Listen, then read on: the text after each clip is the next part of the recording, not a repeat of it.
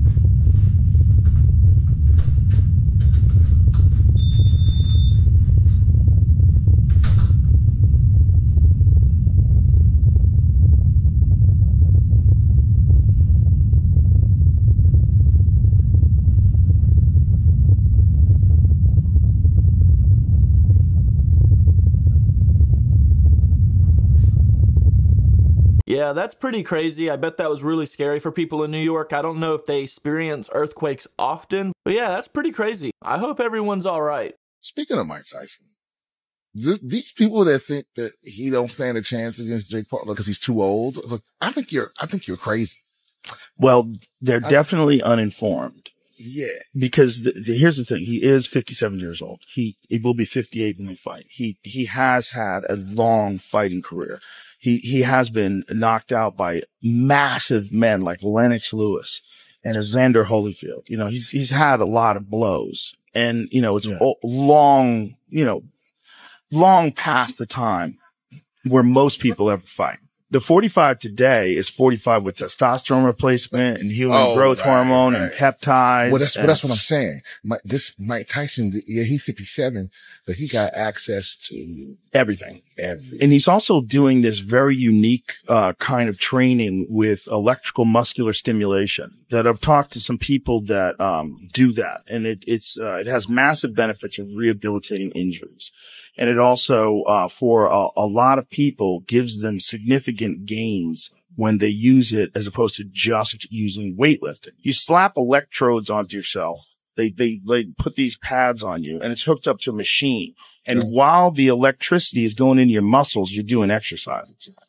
I don't think people know. You don't lose that much ability, you know? You have to understand who you're talking about. I'm not much into sports, barely any, honestly. I really don't watch sports, but this one, I'm extremely interested in this fight. I really want to see Mike Tyson win this fight. I heard that Jake Paul was going to be wearing headgear and everything, but I think that turned out to be false information, and it's going to be a straight up fair fight. And I think that'll be something interesting. I'll definitely watch it because I'm rooting for Mike Tyson 100%. I'm not a huge fan of Mike Tyson or Jake Paul, but I'd much rather see Mike Tyson win against Jake Paul. Let me know in the comments your thought about this fight, if you're ready for it or if it's something that you're going to be anticipating. You want to throw in some bets and say in the comments who you think is going to win? We can come back to this video and see who was right and wrong, because I think Mike Tyson's going to win. If he loses, it could be potentially a fake fight, but maybe not. We'll see. But I have a feeling if he loses, and especially if he loses fast, it's probably a fake fight. But who knows? Maybe Jake Paul has the punches to throw against old Mike Tyson, but I think Mike Tyson still has it. And once again, my flabbers have been gasted. I thought this commenter was lying, and it turns out that not only were they not lying, there's actually more to the story. Cicadas are the strongest urinators in the animal kingdom. So not only are they screaming, they're peeing like pressure washers. And while they're screaming and peeing, they're also doing each other at a rate at which they are being ravaged by a STD that turns them into zombies. To the zombie thing in a second, but there is something called the cicada, because when you walk around a forest that they are inhabiting, they are peeing so fast that it's like it's raining when you're walking through. So back to the nightmare STD situation. The STD fungus, whatever you want to call it, takes over the male and it rips its balls right off the body. When that happens, chalky spores are spread around to nearby cicadas. And once these cicadas are infected, the fungus also has a hallucinatory effect on birds. So to recap, the cicadas are screaming. The cicadas are pissing at a rate that it's raining in forests.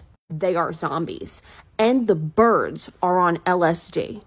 Cicadas are fairly innocent little bugs, but they're terrifying. Where I live, cicadas come out during the spring and summer, and all you hear outside is cicadas just screaming. It sounds like this.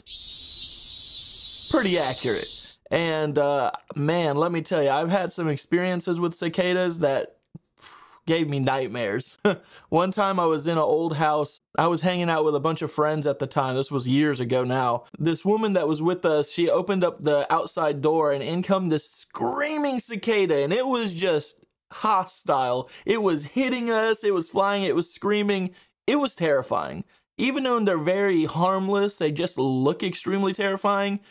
It was terrifying. Cicadas are not my favorite, but I do kind of like how it sounds outside sometimes when cicadas are out there screaming, because it does sound kind of nice. But other than that, stay away from me because they're scary. They're new images from James Webb telescopes, but it's showing extremely warped space-time. It's literally physically showing us warped space-time. This guy's saying like it's crazy not only light gets warped, but time gets warped as well. What? There's like this star and it looks like it's like stretched out in like a tube. People are saying like parts of the picture, they're like, oh, you could say that this part was taken like 3,000 years ago. Okay. And this part that you're looking at here is current day. The same picture? Yes. What? Yeah, that's the most irritating thing about space-time is that everything is at such a great distance that we're seeing it years after it even existed. It could possibly not even exist anymore, but we're still seeing the after image of its existence, the light coming to us. I don't know though, it just makes me wonder if that's just more foolery that they try to feed us because there's no space. But I do like to believe that there is an outer space. I do believe that there's distant stars and everything. I think that how it works is past our understanding, and it's not necessarily about time or anything like that. There's probably a filter out there that just distorts our image because it's kind of like if you look through water. Water has all this ripply waves and everything becomes super distorted. It's probably like that out in space. There's probably a fine layer of like space water, and it distorts our way of viewing because we can't travel that far out. If we do, it's going to take a long time. Eventually, if we do end up traveling that far, we might find a water barrier that we can pass through and everything will become clear again. That's just a theory that I like to hold on to. So for anyone walking around going, I'm a chosen person, and there's a magic sky daddy with a wand granting me the power over these people and granting me to be able to slaughter these people in his name. In his name, it's always a man. Never forget, it's always a man. That's why this planet is run like a giant bachelor pad, because we always give toxic male energy. It's a fact. It's an absolute fact. When you go to those regions of the world, you see that women are heavily oppressed, and you see the absence of the divine feminine. And that's why those third world countries look like that. They look like that not because they're third world. They look like that because there's no feminine input. There is no divine feminine. It's been wiped out. It's been oppressed. And so what you see there is a bachelor pad. Everything's one color. Everything's dirty, nasty, breaking down, garbage in the street, plastics all over the place. Just a mess. It's an absolute mess. Everything's turned to dust, blowing buildings up, blowing up people, blowing up, killing everything. That's the mindset of the chosen people. I'm chosen. When you see it from my perspective, you find out it's something totally different. It's not I am chosen. It's this universe is chosen. It's the multiverse is chosen, and I'm happy to be a part of this. You see the difference? You see the pivot there in mindset? You see that pivot in mindset? Imagine if those people had that mindset, that pivot in their mind, realizing that, oh, it's not about me. It's about us. It's about us, not me. I think times are changing. I do think we're leading down a path for equality, and in the next 40, 50 years or so, I think we will see true equality across the board, but it's going to take some time for sure. Do you think that there's a lot of male toxicity out there, or do you think that maybe we're just blowing it up out of proportion and everything's already equal or everything is where it needs to be as far as how the motion is set. Hey, if you haven't done so already, go ahead and like the video and subscribe to the channel. I only ask once per video and I make a video like this almost every day. And for the people that are subscribed, thank you so much for being subscribed. And for the people that are not subscribed, I still appreciate you nonetheless. Thank you for watching. And don't forget, soon I'm going to start up questions for DK. So if you want to leave me a question that's asking about conspiracy theories, or personal information that's not too personal, leave a comment starting with question for DK. That way I can find it in the YouTube search results and be able to answer these questions in a future video. I'm a believer in geomancy. I've seen it work. In my building trades, I have seen what are called dowsers at work and seen major companies, government agencies, others that have actually almost secretly employed water dowsers and diviners to determine what. My first experience was in about 1974 or 75. I got hired to build a pole barn, and so the client had bought 15 used telephone poles that he had, and he called me and said, "Is there some way we can use these to build a barn?" I said, "Yeah, well, let's build a pole barn. We'll put the poles into the ground vertically, and then I'll just frame a structure onto this thing. You know, I'll run purlins around to tie them all together. I can build a roof. I can finish it off, all of that." And he said, "Okay." So we had a building site there where I was going to build this barn. So back then you could call Ma Bell. This was the telephone company that handled North Georgia, right? You call them up and they would charge $8 a pole. They would send their auger truck out. They would drill the hole, and then they used their boom and they would set the pole for you. It's a pretty good deal. $8. So we had 15 poles. So what I did was I went out and I figured out the layout of this, and every place I was going to have a pole, I had it 3 rows of 5 each. That was the 15. And I remember they were like 15 feet apart or something. Anyways, at each point where I wanted to put a pole, I drove a stake in the ground. So I had 15 stakes in 3 rows.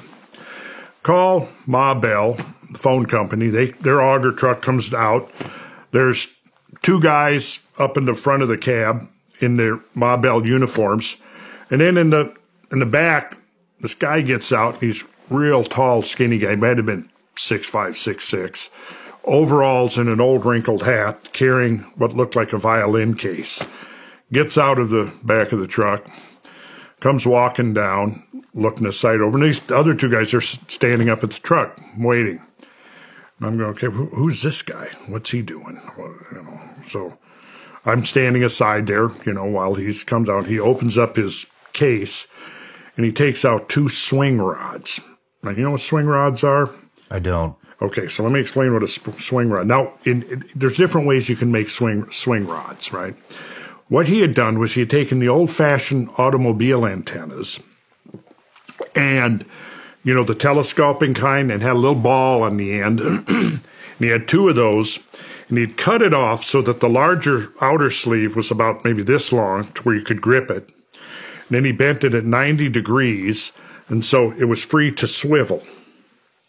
So he had 2 of those. They're referred to in the dowsing field as swing rods. Yeah, and I'm looking at him and going, what the hell is this? What the hell is he doing? And I'm looking up at these guys, and they were kind of like, I remember they were kind of chuckling or something, because I'm standing there, I got my tool belt on, and, you know, like, well, this is, I'm sure that they're not pulling my leg, you know.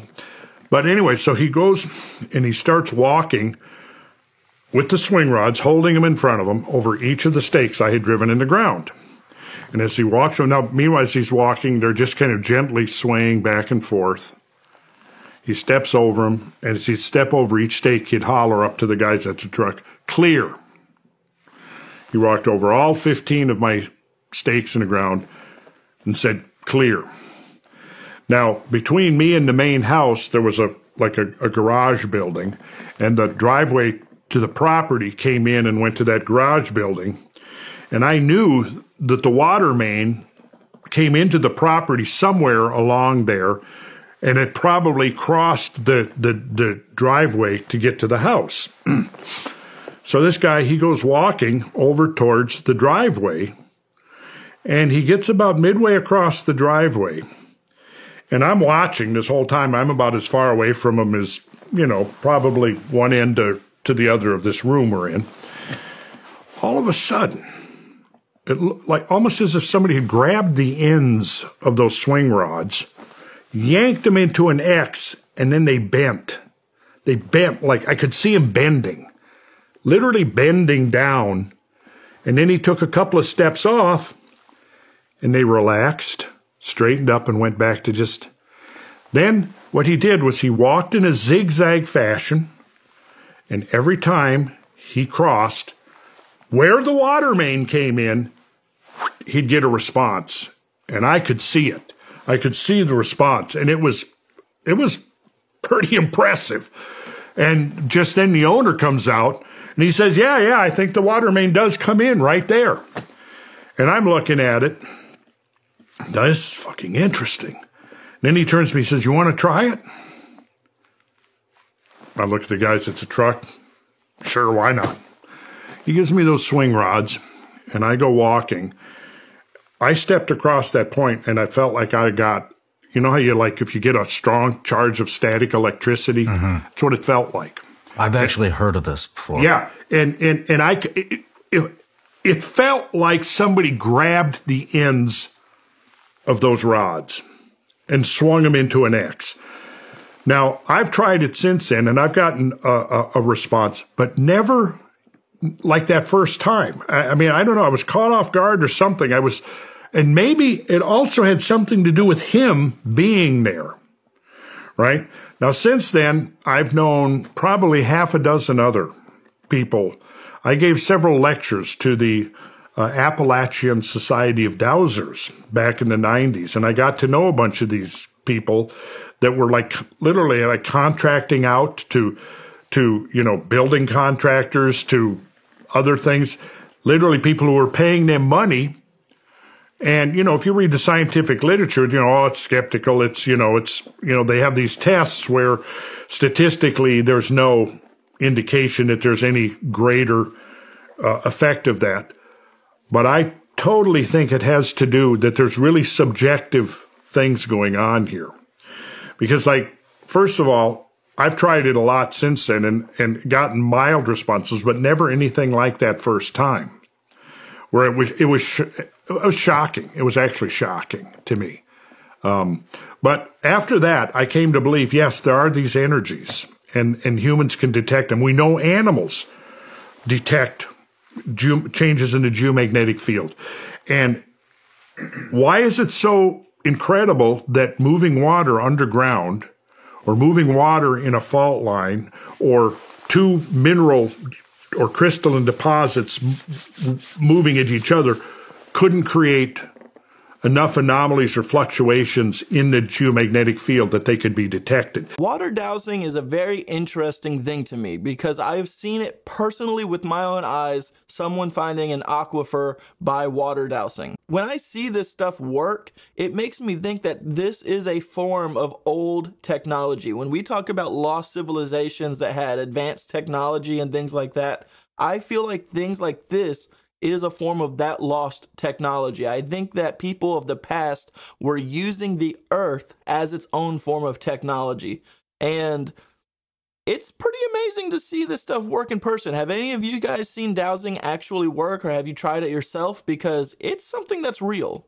March 1811, something appears in the sky called the Great Comet. People were terrified of it. It was the brightest thing in the sky, and you could even see it during the daytime. Wow. But they said the coma of this comet was 1,000,000 miles wide, What? 50 times bigger than the sun. And in 1811, there was a solar eclipse that happened almost on the same path that this coming solar eclipse is about to happen. 2 months later, there was massive earthquakes that happened in the New Madrid fault line. So after the solar eclipse happened, this fault line shifted. But when it shifted, the earthquakes that happened were the worst earthquakes America's ever experienced. Wow. They said there's over 10,000 earthquakes. These locals said the earth was literally opening up, swallowing trees and forests. That's crazy. But we actually have a comet going around Earth right now that will be most visible on April 8th. This comet is called the Devil Comet. This comet was first discovered in 1812. Josh. And it has a 71-year orbit. I did the math when this comet first appeared. It was 1811. What does this mean for me? Because I'm an Aquarius. Well, we only have one more day before this eclipse event happens, so hold on to your seats.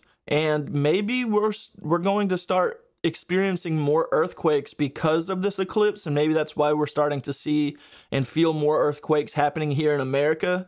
But we'll see. Just another day, and it's going to be here. Have you all seen this? A photographer captured this about 12 hours ago. The Statue of Liberty, the torch. And we all know that the Statue of Liberty is not a Statue of Liberty. It wasn't a gift from France. We all know that the Statue of Liberty is a representation of Lucifer. There are plenty of paintings that look just like it. The Colossus of Rhodes looks just like it. There's so many representations, but that is Lucifer. The torch he is holding is the torch because Lucifer is the light bearer. Okay, look at the face on the Statue of Liberty. That's not a woman. That's not a beautiful woman. That is Lucifer. That is a picture of Lucifer. All right, and he's holding that torch. He has chains on his feet. It's representing Lucifer being released from the pits of hell. And look at this photo that was taken 12 hours ago.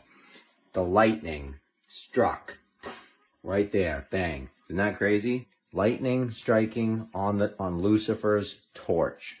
That is very symbolic of just a lot that's going on right now.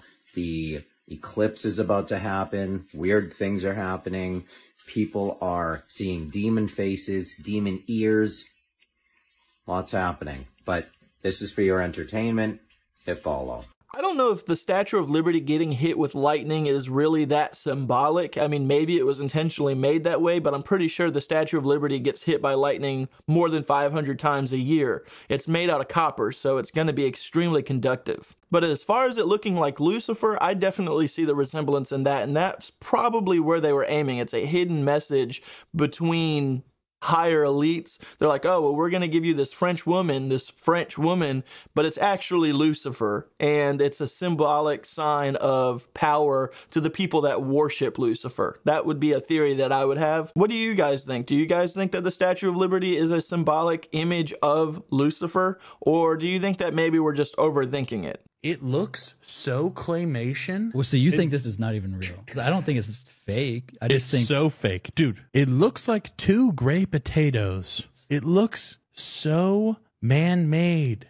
Like, that makes no sense. So you think this is a faked? I think that this is such a bad fake scale of what an asteroid looks like, even whenever it gets close. Like, what is that? Because these could either be absolutely massive or this could literally be a pebble. I was so shocked whenever I opened up the comments to see how well the brainwashing is working. Amazing how they are able to precisely time the impact of something traveling. Oh, they're traveling 20,000 miles per hour?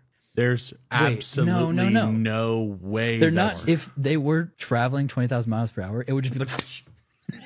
It would. I'm not a scientist. I cannot break down the science of how they landed on that asteroid so precisely with it doing all the things that it was doing. I don't know. I kind of am on an agreement with these individuals. I do think that it was fake. You know me with NASA. I think a lot of NASA information is false just to keep us engaged, to keep us wanting to spend our tax dollar to fund their business. But it does look very fake, and I get it. It's out in space. Things have to be limited, but there's so many principles that just do not sound right when you hear it from a scientist. But then again, I'm not a scientist, so whatever they say is kind of gobbledygook and it goes over my head. But my eyes can see something doesn't look real about this. The physicists at the CERN facility in Switzerland said they found a ghost. Yeah, I didn't say it. The physicists at CERN said it. They said they found a ghost. Okay, let's look into this a little bit. So they themselves said they found a 4D ghost in the particle accelerator. They measured and qualified an invisible structure that can divert the course of particles and create problems for particle research. Like I said, they're saying it, not me, that they found an invisible 4D structure. They describe this as taking place in something called phase space. The 4D invisible structure is a result of a phenomenon known as Renaissance. I hope I pronounced that word right, but I'm a name butcherer. They also said the particles don't follow the exact path they want them to. They just fly away and get lost. So I don't know how this invisible 4D structure that makes particles fly in different directions is a ghost, but they said it, not me. So CERN found a ghost in their particle accelerator. Why am I not surprised? Okay, I'm just letting you know. Shabadoo Booskies, Shabadoo. I'm not 100% sure if this is real information. I didn't really deep dive into it. I'm just going off of what this individual said and shown. If they really are finding invisible particles in this system, that makes me wonder, maybe we are within a realm that has its own life and everything running in it as well. And maybe that realm is a physical realm that we're starting to interact with, and we're bouncing off of the objects in that realm because we're kind of running in the same space. It's kind of hard for me to explain my thoughts on this exactly because it's super scientifical and I'm not smart enough for all that. But the way I see it is there is our space, which is the physical realm, and that realm, the invisible realm that they're running across, could be a physical realm to those individuals in that realm, and we're colliding with them. And that makes me wonder if maybe some of these Mandela effects are actually because we're colliding with this other invisible realm that they're talking about. Maybe it's a realm that's almost just like ours with some minor changes, a part of the multiverse, if you will. Pretty interesting theory. What do you guys think about this? Do you think that maybe there's a invisible realm that we're colliding with, or do you think that it's a spiritual realm? What do you guys think it could be exactly? Because this I actually found pretty interesting. All right, guys, I'm gonna go ahead and end this video here. As always, if you were interested in any of these clips, links are in the description down below. And with that being said, have a good day.